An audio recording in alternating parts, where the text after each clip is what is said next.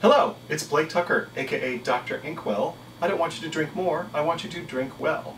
I wanted to give you a quick note about rum. Rum comes in a lot of different flavors and a lot of different styles. That's because, of course, that rum is grown in largely equatorial areas, really warm areas where sugarcane can grow.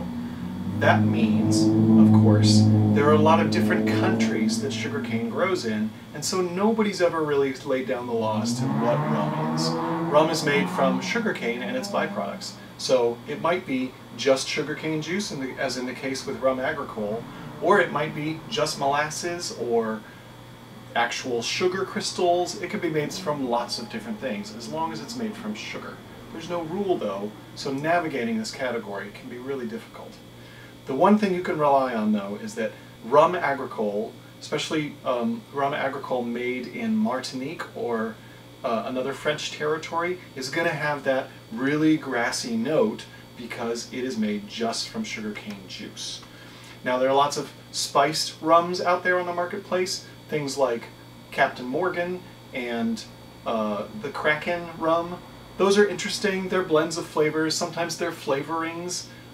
There's lots of colorings in this category to give things the right feel. Sometimes bourbon barrels are used to age. It's kind of an unregulated area, and so you never know what's in it. However, I do have some recommendations for you.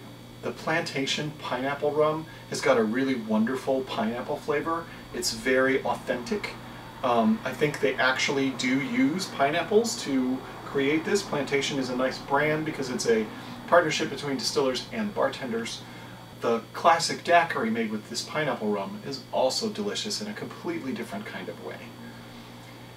Batavia Arak is an Indonesian spiced rum, so this is a much more exotic flavor. It's almost like curry in your rum. It's not quite as savory as that, but it has that quality. So Batavia Arak is an interesting choice. It makes lots of drinks a little different. Blackstrap, especially this Cruzon Blackstrap rum. Blackstrap rum is made from the muckiest muck at the bottom of the pit where they make sugar. So this has got the most sort of dark, rich, really caramel, sugar-forward kind of flavors. This can be really fun in a rum and coke, but it is not appropriate for something like a daiquiri where you're mixing it with a lighter thing like lime juice. So know that Blackstrap is a different thing. There are funky rums out on the marketplace, Jamaican rums, things that use a lot of tails, a lot of back end of the distilling process to give it weird flavors, and Smith & Cross is very strange. But when you add just a little bit in a drink, especially when you're mixing rums together in a tiki style drink, Smith & Cross elevates things because this funny little funky element just adds this wonder to your drink.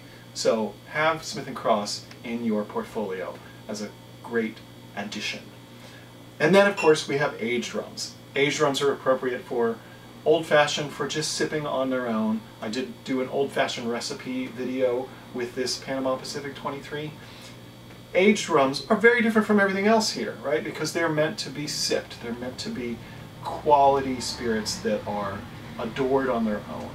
So know that when you enter a rum marketplace, when you're looking at rums, think about what your application is. Are you going to make like a clean and fresh cocktail that is very simple in flavor, like a rum agricole? Are you looking to make a punch and you want to have a lot of different flavors? Maybe you want to combine Blackstrap with some Indonesian rum with some funk.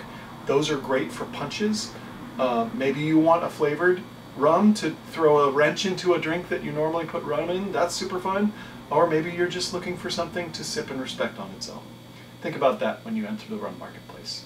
Thanks for watching. I hope you enjoyed this video. Follow me on Instagram and YouTube. Also, I'm Beverage Director for Taste Catering, and we've created Hospitality Helps. We're providing meals to families and people in need during the pandemic.